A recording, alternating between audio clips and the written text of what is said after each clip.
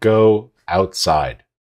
Not this very moment, I'd like you to finish this video, but today, even if it's raining or cold, go outside and experience the world. You need to get new views. There's physical benefits here: fresh air, exercise, the ability to just get some sunlight. Chances are you need more vitamin D. Just ask your doctor at your next physical. It's amazing how many people don't get enough sunlight.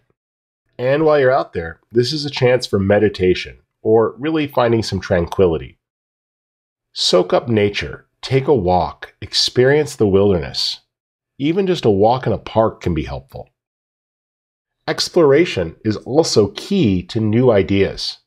A chance to get out there, see things, explore the world. I've been fortunate to travel the world a lot, and I'm amazed at how different the different areas of our world are. From deserts to oceans to mountains to forests, there's so much variety, and you need to get out there and experience it to realize you are a part of a bigger world. It's also a great opportunity for photography and video. Feeling stuck in a rut? Take a trip.